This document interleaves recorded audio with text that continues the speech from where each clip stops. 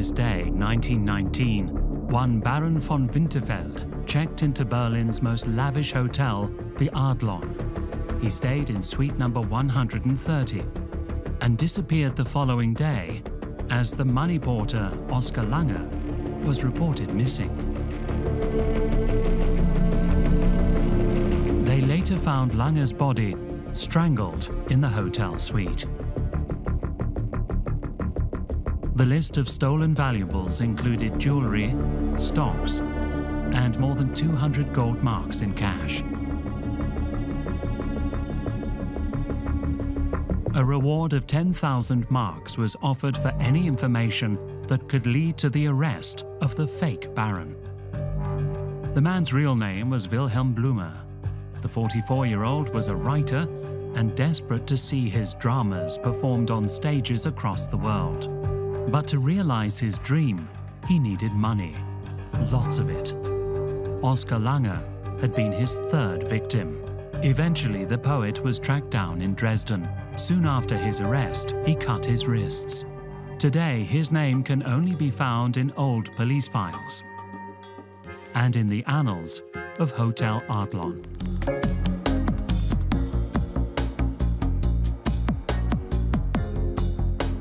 For over a century, this grand hotel on Pariser Platz has set the stage for great dramas and comedies, for spectacular entrances and tragic departures.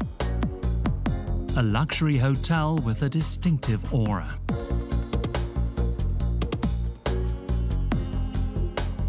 Inaugurated in 1907, destroyed at the end of World War II, and reopened in 1997, the Adlon is situated in the heart of Berlin.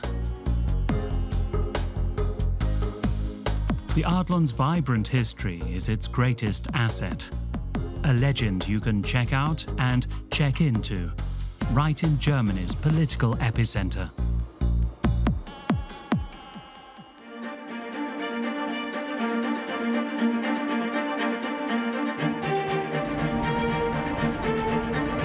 The Adlon was a meeting place for kings, princes, for key players in international finance, for idolized artists, and for women whose names were splashed across the marquees of theaters and cinemas, or whose only talent it was to be beautiful.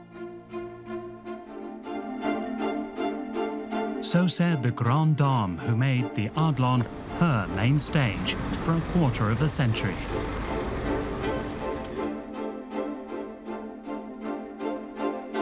Hedwig Leiten, known as Hedda, arrived in Berlin in 1920. Before that, she had lived in the United States for years.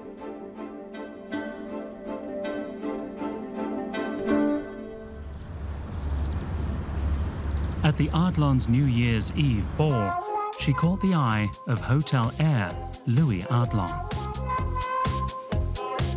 The father of five promptly divorced his wife, Tilly, and Hedda became the new matron of the house, and incidentally, its key historian. Hedda saw Louis and told her friend, "That's the man I'm going to marry." And she took advantage of the fact that the marriage between Tilly and Louis was falling apart. Inside the family, she was also known as Hedda, that stupid cow.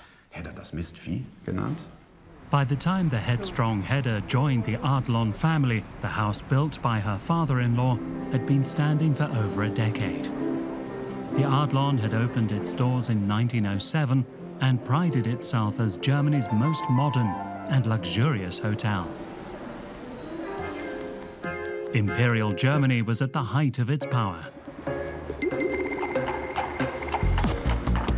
The economy was flourishing, prosperity grew. In just a few years, Germany had blossomed into a modern industrial nation. Around the turn of the 19th century, Germany had even overtaken Great Britain as Europe's leading economic power.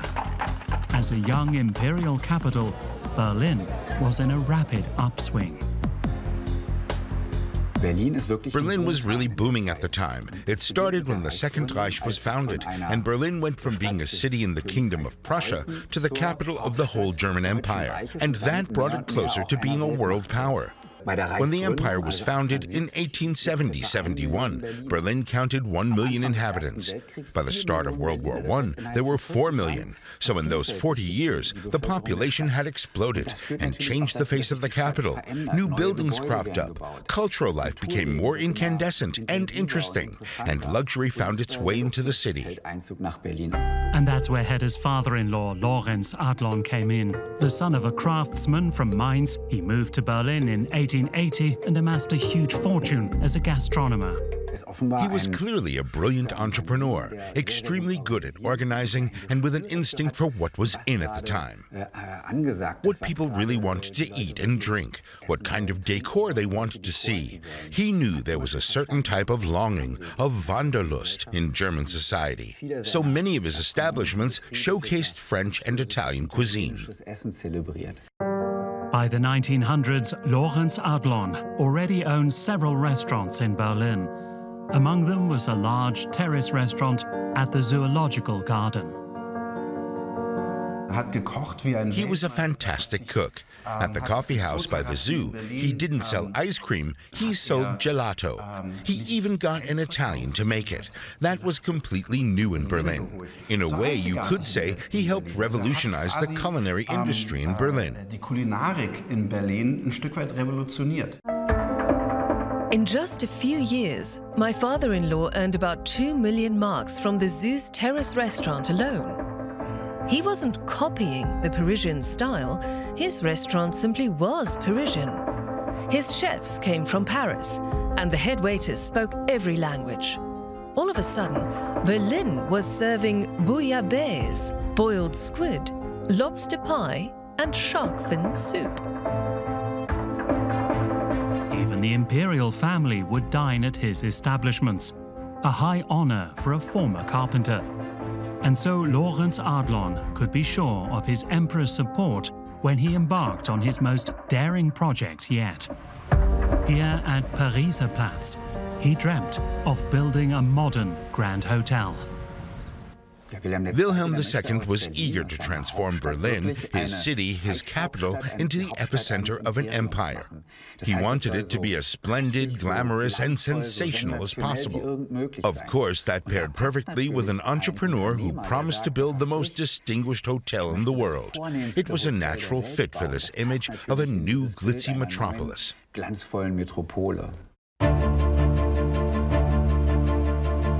The emperor was a fan of new technology.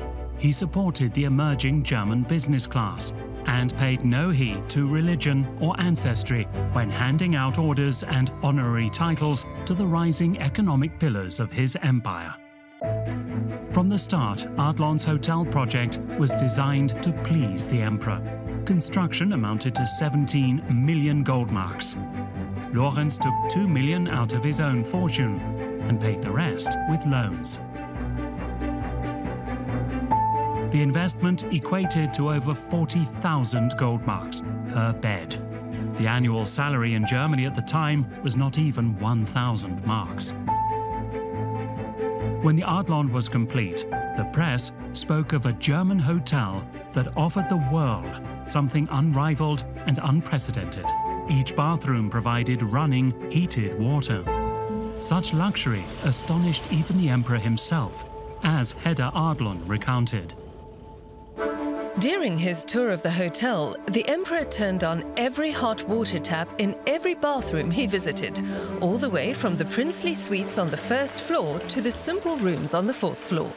He wanted to see if they actually worked. The emperor absolutely loved the Adlon. He practically scolded his bursar, saying, "Why don't we have such beautiful carpets? Everything is so magnificent, and my place is drafty and cold." He immediately started using the Adlon to house esteemed guests, and in a way that's still what the Adlon does today. But even more defining than the rugs and the taps was the culinary experience. The wine cellar was stocked with 250,000 bottles, and the in-house restaurants offered a variety of fine and exotic dishes.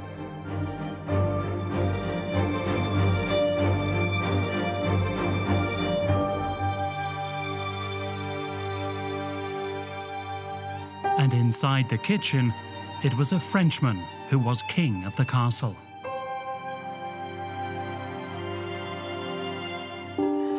But whether the head chef really was French master chef Auguste Escoffier, as Hedda Adlon claimed, remains uncertain. Either way, the Adlon's gastronomy certainly stood up to international comparison.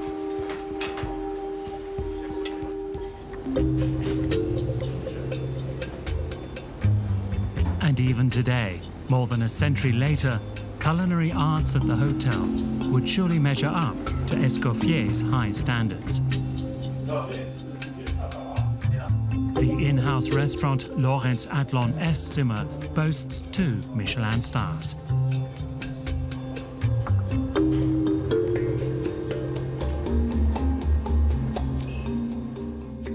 I still have this book by Escoffier. It was even signed by him, by the way. When you look through it, you can find an abundance of recipes and ingredients. He'd cook with oysters, seagull eggs, truffles. The things he was concerned with back then are still relevant today.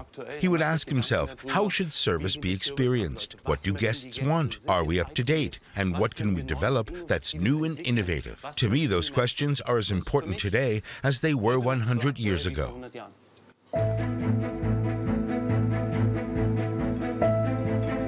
When Wilhelm II hosted his uncle, King Edward VII, they of course supped at the Adlon. Hendrik Otto is recreating the dish of sole they were served back then. But nowadays, he wouldn't ever serve this fish with the same sauce Escoffier recommended. Tastes change, but one thing never does. A kitchen's fate is determined by its reputation.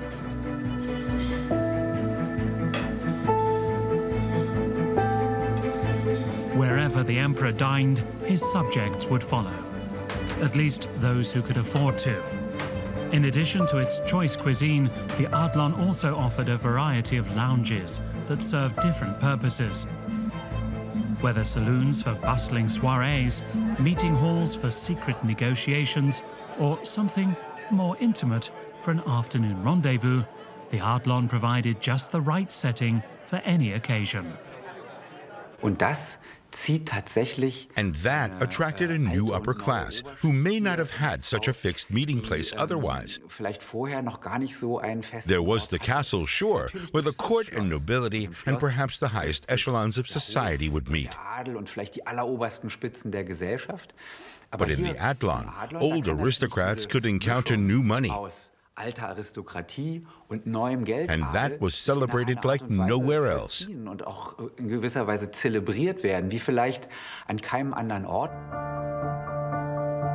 This here is the grandiose reception hall of the old Adlon. The hall at the Adlon used to be legendary for people parading down the grand staircase to make their entrance. That's been completely lost nowadays. I don't know of any hotel where that still happens today.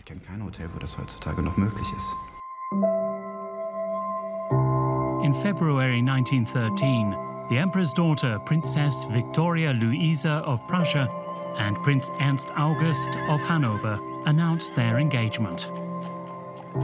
Overnight, the Adlon became the most sought-after address in Europe.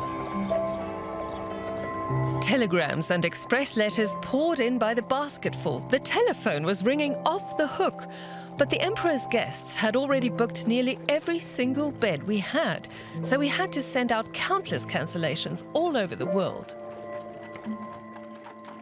British monarch King George V came, as did Russian Tsar Nicholas II, who took a carriage ride through Berlin with the father of the bride. The wedding of Victoria Luisa followed a choreography that dates back to the 17th century, but was still being upheld in the 20th century.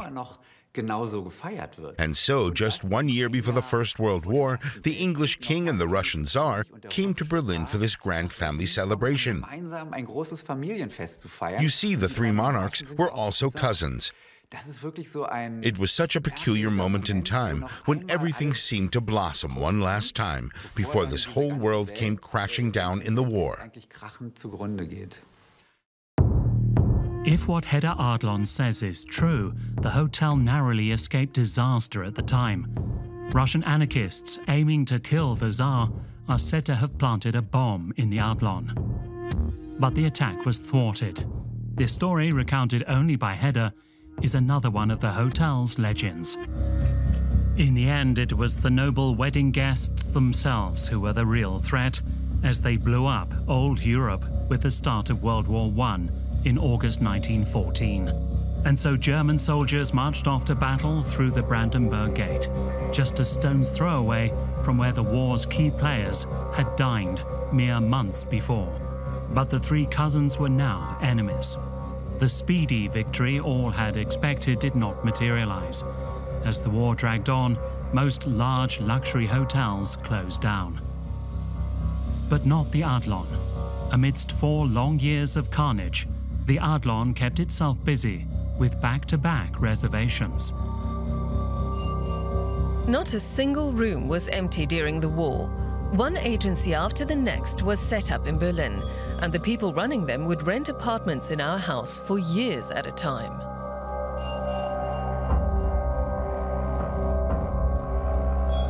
Then in 1918, the November Revolution took place in Berlin.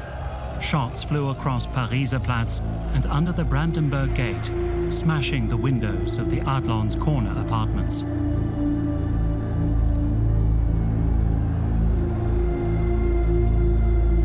In the end, the emperor abdicated, and revolutionary troops searched His Majesty's favorite hotel for weapons and officers.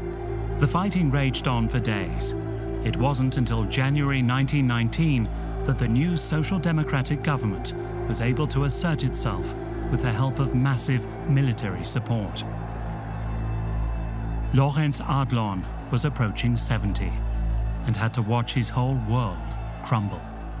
He loved the emperor.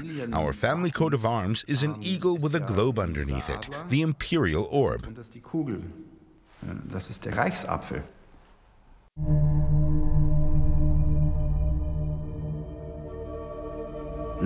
Lorenz had received permission from the emperor to use the imperial orb in his family coat of arms. Underneath it reads, Adlon oblige, so he was very close to the emperor. Adlon oblige, like nobility, Adlon was a duty. But what did that mean now that the emperor was in exile and Germany a republic? The elephant fountain at the Adlon today is a replica. The original was in the hotel's atrium. In 1919, American soldiers were filmed there, the victors of the war touring Berlin. This all went beyond Lorenz Adlon's comprehension.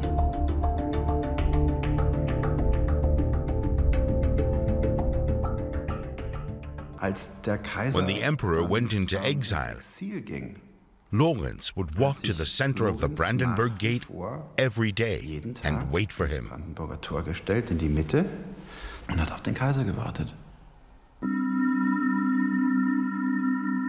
Eventually, the inevitable happened. Unaccustomed to traffic near his hotel, Lorenz Adlon was struck by an oncoming vehicle. It's important to note that up until World War I, only the emperor could pass through the Brandenburg Gate, no one else. When Lorenz Adlon died in 1921, his son Louis, who was very familiar with the hotel business, officially took over the reins. He led the Adlon into its most glorious era. And right by his side, Hedda, in and outside of the office. From that day on, the entire staff recognized me as their boss and patroness. The knowledge I'd acquired in America was of great use to me at work.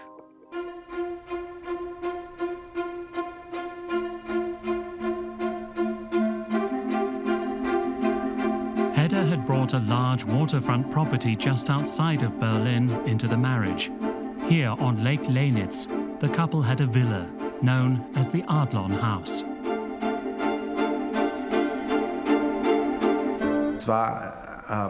It was a great honor to be invited to the Adlon house. They must have thrown lavish parties there for their inner circle.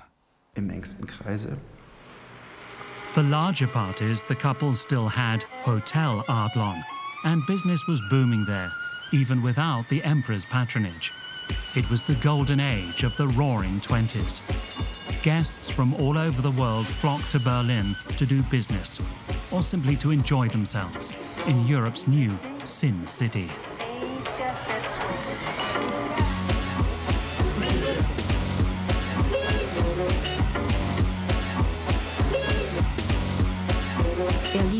Berlin was not as expensive as other metropolises. In Berlin, you could get away with much more than you could elsewhere. Almost anything was allowed. It was far more liberal than other cities. It was a time of hyperinflation when a fistful of dollars was enough to entertain guests for nights on end. In 1922, the leftist journalist Karl von Ossietzky wrote, "The Kanzlerecke is the best spot for foreign currencies. From there to the Adlon, there's a stretch of land that technically belongs to Germany. But ever since the crash, it's actually more of an external territory. There you will encounter every language, every currency, and every type of clothing." This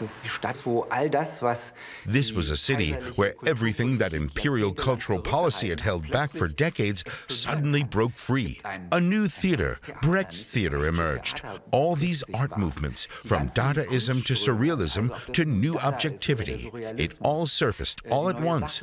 Breakdown and breakthrough are very closely related. I think that fostered a creative density and an intensity that didn't exist in other cities. So in anderen Städten nicht gibt.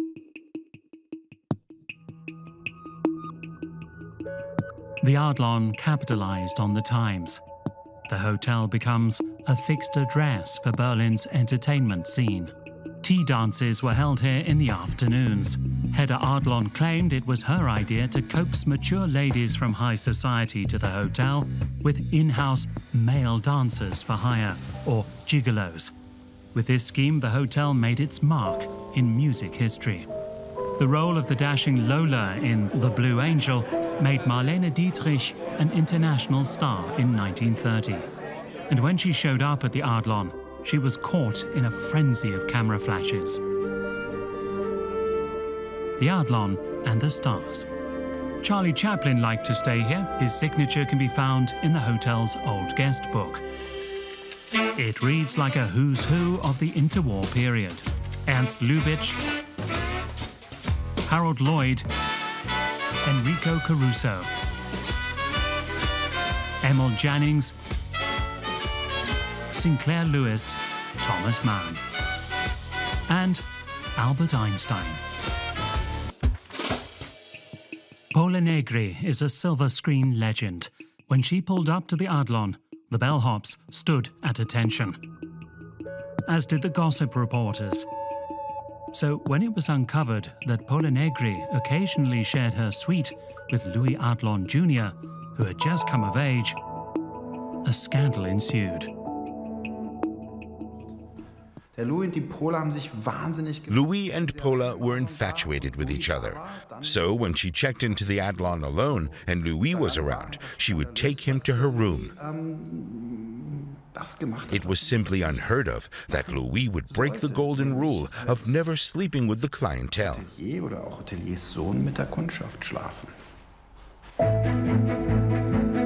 The bellhops also stood at attention for little Jackie Coogan, the kid in Charlie Chaplin's famous silent film.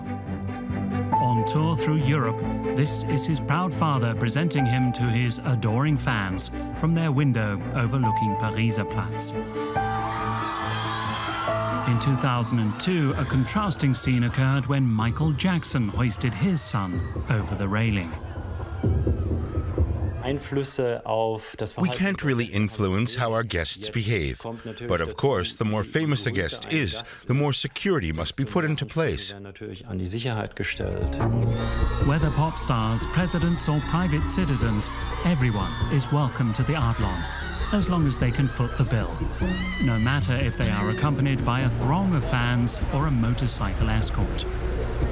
There's even a Rolls-Royce limousine service available for excursions.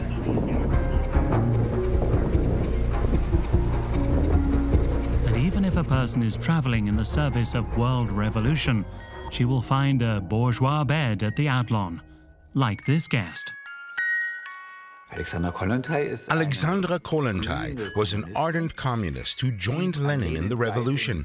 She became one of his closest collaborators and was a commissar responsible for social issues. Berlin's communists were outraged by Kollontai, who made appearances draped in expensive furs. In The Red Flag newspaper, they even urged Moscow to recall this luxury-loving comrade to her homeland. Moscow's embassy was just down the street from the Adlon Hotel. Cultural icons rubbed shoulders at receptions. Many artists and intellectuals sympathized with the communists. Confidence in the Weimar Republic was waning, especially as the Great Depression of the 1930s led to mass unemployment and poverty in Germany.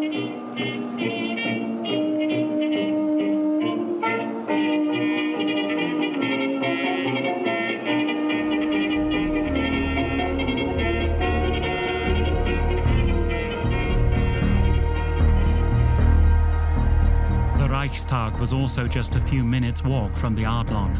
Here it was not only the communists who were gaining traction, but also the National Socialist Party. Nazi celebrities were increasingly seen dining with representatives of big business and the world of finance. But not at the Adlon. Adolf Hitler preferred Hotel Kaiserhof on nearby Wilhelmstrasse. From 1918 onwards, it was the usual haunt for the far right. The Nazis had occupied the Kaiserhof. The name speaks for itself. They saw themselves as the master race, and so they chose the Kaiserhof, the imperial court. Perhaps Louis and Hedda Adlon were too liberal for their taste, as was the whole society that frequented their establishment. The Kaiserhof was where Hitler, originally from Austria, took on German citizenship. That means it was a focal point for him. So it's not surprising that strategic meetings also took place there in the immediate run-up to the seizure of power. In January 1933, Hitler shocked the establishment when he snatched the chancellorship and rose to power. The Nazi Party paramilitary, the SA, paraded through the Brandenburg Gate to the doomed parliament to celebrate their new leader. Hedda watched the procession from the Adlon.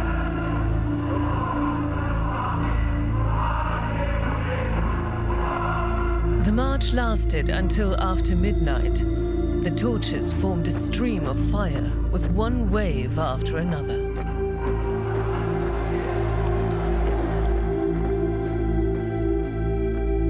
The Adlons, seen here beneath swastika flags, quickly realized they had to fall in line if they wanted to continue operating their hotel.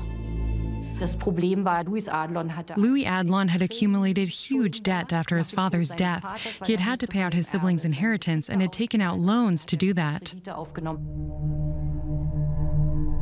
As had been the case during the imperial era and the Weimar Republic, the Adlon's central location made it a political hotspot.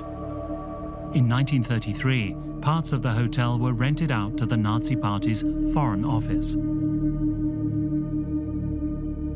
The Nazis held propaganda lectures for foreign guests in the Adlon's conference rooms, hoping the dignified ambience would exude respectability.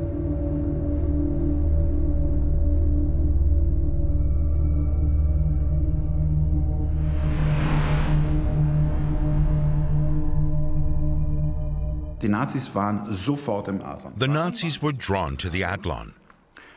Warum das Außenpolitische Amt vor allen Dingen? Why? And why the Foreign Office specifically? The Adlon was the most international house there was, and the hotel projected that image out into the world. The Nazis took advantage of that. From 1933 to 1941, that went well.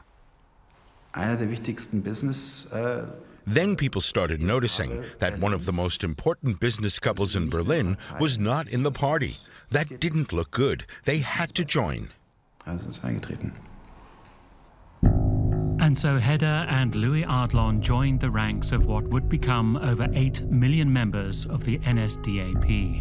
In 1936, a glimmer of the Adlons' former glory returned when the Olympic Games were held in Berlin. The Olympic Committee took up quarters in the hotel, and for a brief time, a multilingual, colorful life dotted the uniform, depressing landscape of the Brown dictatorship.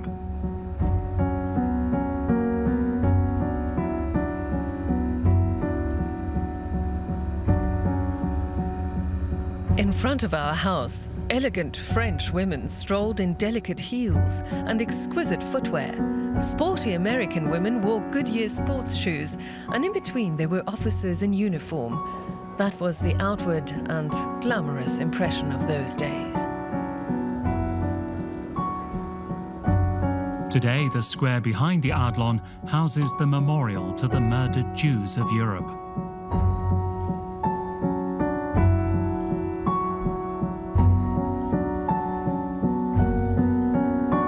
The victims of the Holocaust were also former hotel guests and employees, deported and murdered while the Adlon was still desperately trying to cling to the nonchalance of a bygone age.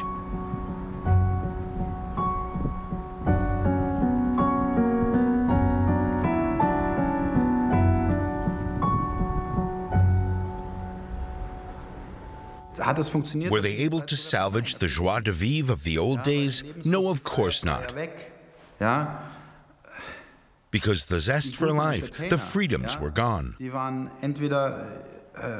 All the good entertainers, and I hate to put it this way, but it's true, had either fled or been murdered. It was a dark time. Das war eine dunkle Zeit.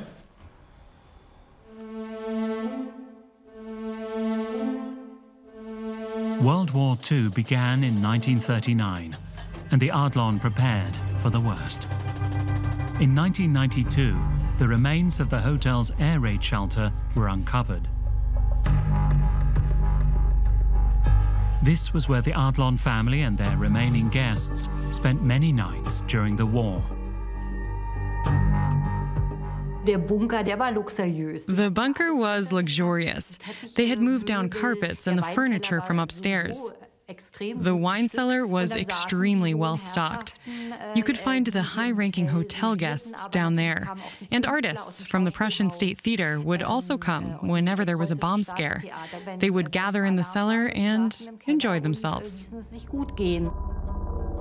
Cheerful champagne popping, while outside the city was being destroyed. Allied air raids left hundreds of thousands of Berliners homeless. The Adlon, however, remained virtually unscathed. In the fierce battle over the capital, the hotel served as a military hospital. This is footage by Soviet cameramen immediately after the building was occupied.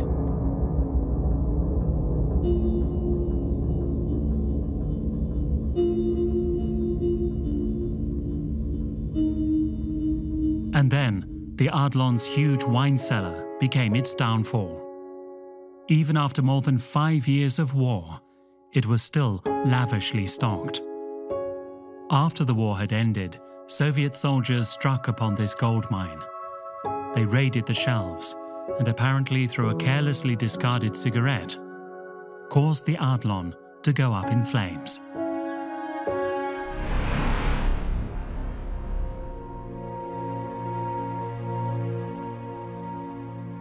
The Adlon burned down in the night on May 2nd, 1945. The Russians found 1 million bottles of wine in the cellar, so of course they decided it was time to celebrate. And rightly so. I would have done the same after the hell they had just gone through. Louis and Hedda Adlon spent the rest of the war in their villa on Lake Lenitz.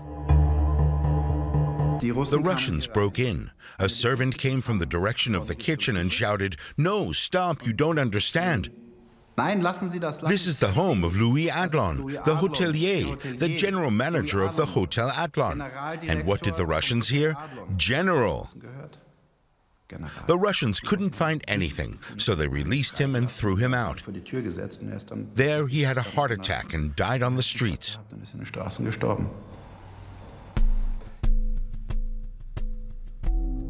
After Berlin was divided, Pariser Platz, and with it the remains of the famous Hotel Adlon, became part of the Soviet sector. This is footage from the summer of 1945.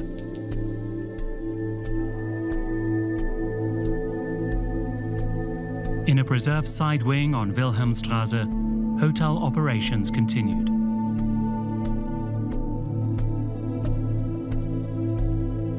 The family name Adlon remained, even though the former owner had been ousted.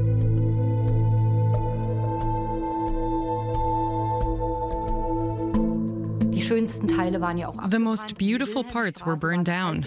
The rooms along the side street were still somewhat preserved, but they had been for the simple tourists. The grandiose suites and apartments all faced the Brandenburg Gate and the boulevard Unter den Linden. Only the poor people's rooms, as it were spared. And from 1946 onwards, emigrants returning from abroad, such as Brecht, Weigel, Anna Segers, moved into these rooms, and they stayed there for a few weeks until they could find a place to live. But there simply weren't enough funds to rebuild the front section of the hotel.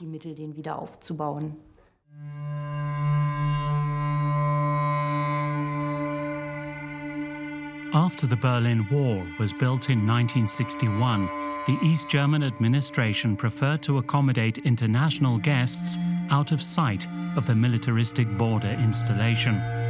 The Adlon, however, was located directly on the death strip.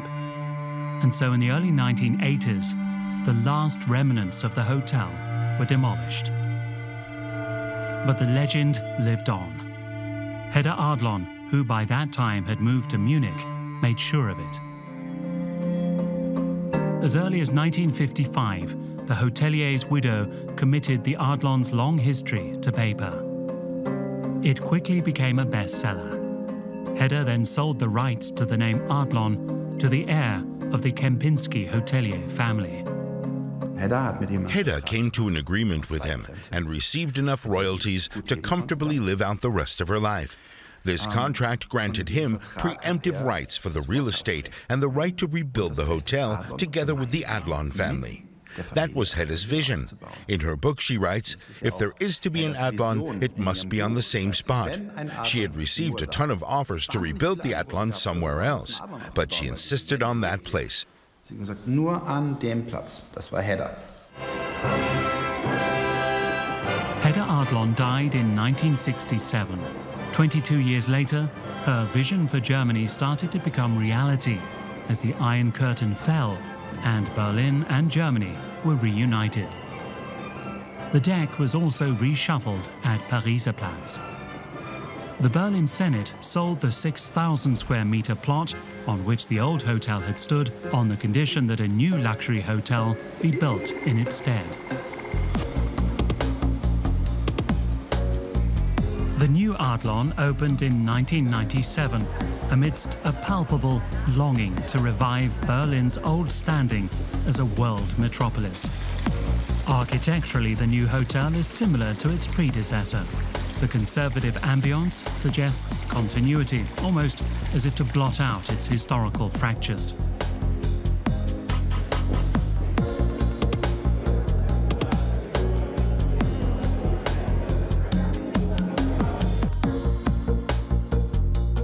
Wilhelm II has left his mark throughout the great halls. The interior pays homage to the hotel's checkered past in muted colors, with no frills to detract from the quiet comfort of days long past. The tradition and history of the hotel dates back to 1907, so we've included various design elements from the original site in today's building. That includes, for example, our antique-looking elevators, the elephant fountain in the lobby, or the emperor's bust in our gourmet restaurant. The name Adlon is extremely important to us, even in this day and age. Guests visiting the Adlon can escape into another era and slip from this century to the last. The hotel's service is designed to pamper their guests as unobtrusively as possible with luxurious coziness at every level.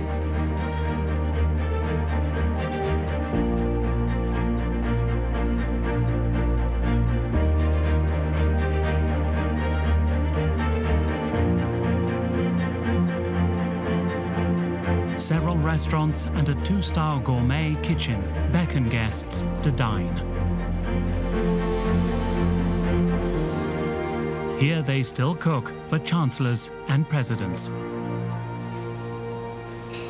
And so, the guest book has started filling up once again, with one illustrious name after another, the Dalai Lama, the Queen and her late husband, and Bill Clinton, to name a few. With its imperial suite, presidential suite, royal and junior suites, the Adlon is well equipped for all kinds of visitors. Here you'll find king-size beds where actual kings have laid their heads down, with a view that's hard to beat.